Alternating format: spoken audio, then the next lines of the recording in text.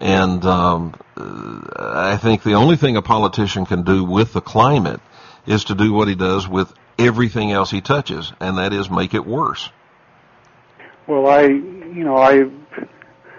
you think about what happened with the Mayans and South American, at least you read about this happening, but that they used to sacrifice people to the sun god, and they would kill people in order to change the climate.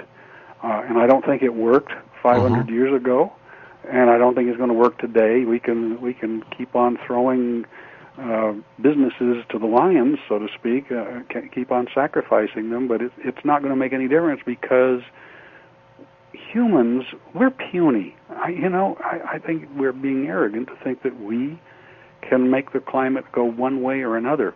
I remember visiting Mount St. Helens, which in the scheme of things is a very small volcano.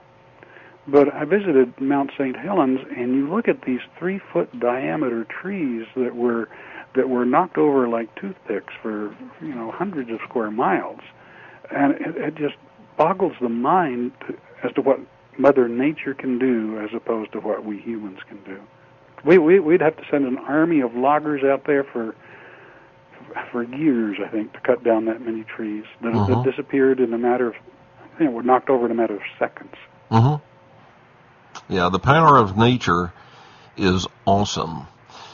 Now, associated with, at least in my estimation, associated with this, the idea that we're going through cycles in the climate and that we may be headed into another ice age. In fact, the last time you were here, I believe you told us it was your view that we are in an ice age. Yes. But aside from that, or I might say along with that, I think that, nothing happens in isolation. And so, when we see these climate cycles happening, and look, folks, nobody's saying climate change isn't happening. If there was no climate change, that means the planet is dead. Yes. So climate change has been going on since the day the planet was formed, and it will go on till the planet turns to a crispy cinder in space by whatever means. Absolutely. The climate was warmer 800 years ago during what's called the medieval warm period. The climate was warmer 8,000 years ago during what was called the climatic optimum. It was warmer when the dinosaurs were here. There are some scientists. There's one, Dr. Ian Plimer of Australia, who came out with a book last year, and I'll think of the name of his book in a few minutes. But Dr. Plimer says we've essentially been in an ice age for 37 million years, believe it or not, and that this is just one of our. We're right now in an interglacial within that ice age. And overall, just even for the last 2 million years, it's been getting colder. And so there's every reason to believe that it's going to happen again. And of course, I think it corresponds with magnetic reversals. And that's where I was headed. That goes along with all of this. You were going. So go ahead and go there. Well, it seems to me that that may, in fact, be what's driving a lot of the climate, is what's going on with the magnetic field. Yes. Well, in my first book, and Not by Fire but by Ice, that was one of my big points, that it was driven by magnetic reversals. Now, some scientists will tell you, and there may be some university students out there who've heard this, they will tell you that the last magnetic reversal was 780,000 years ago at the Brunhes-Matuyama magnetic reversal.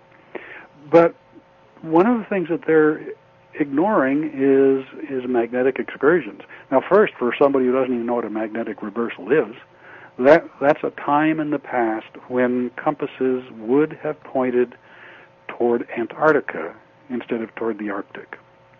And believe it or not, the Earth's magnetic field, scientists believe the Earth's magnetic field has been reversed for half of history. Well, one of the things I found in all of my studies is there was a magnetic reversal called the Gothenburg magnetic reversal about 11,500 years ago, which just happened to be when we had a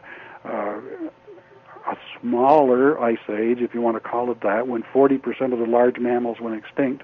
That's when the mammoth went extinct, the mastodon, the saber-toothed cat, the short-faced bear. So many animals went extinct 11,500 years ago at that magnetic reversal. There was, and some people would label it a magnetic excursion. It's a time when the magnetic North Pole moved south.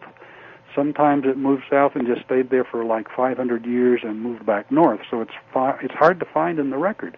Sometimes when it was doing that, it would fluctuate, going up and down, which I think would mean that there would also be a fluctuation in electric currents going through the Earth.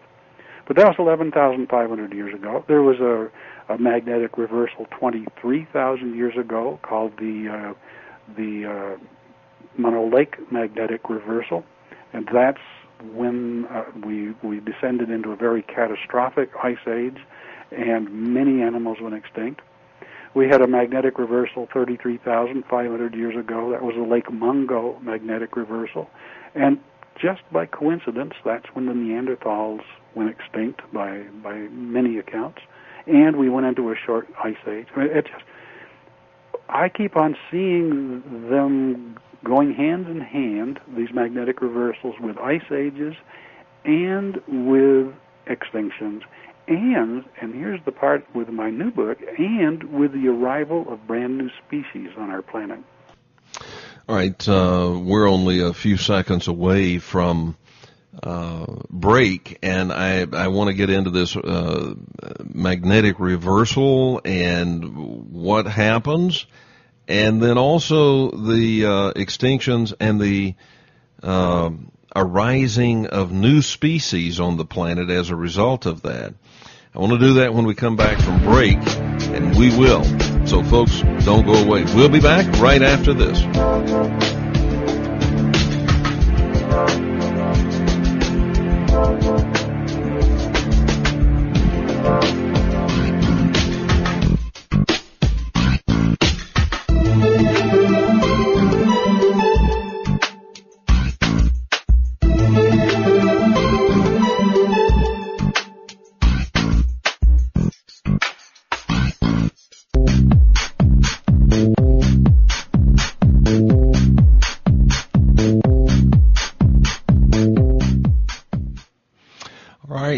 Welcome back. We're talking this evening with Robert Felix.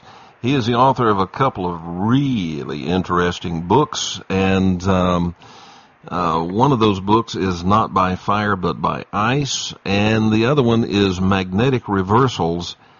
What is it, Robert? The Magnetic Reversals and Evolutionary Leaps, all part of the same title. And Evolutionary Leaps. Yes. A review of magnetic reversals and evolutionary leaps has been written and published in the Mensa Review. Now, folks, you know, the Mensa people are smart people.